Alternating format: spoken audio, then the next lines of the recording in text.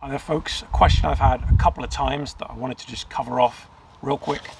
On the inside of the hub here, there's this layer of Velcro that you can kind of you can get your fingers inside like it's an extra pouch or something. It is not a pocket or a pouch of any kind on the front here. The reason that extra layer is there is because you have a full PALS field for any pouches here on the front of the hub. Any pouches you want, smoke grenades, more magazines, admin, maps, you name it, you can attach it on the front. Anything and everything.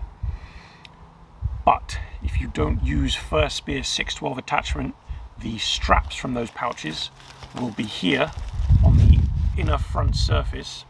You'll have those straps running down and they will interfere with the adhesion of the Velcro from your hook inserts. So you take a Spiritus insert, for example, has hook Velcro to interface here with the front, but you've got these straps made of cordura, webbing, whatever they are.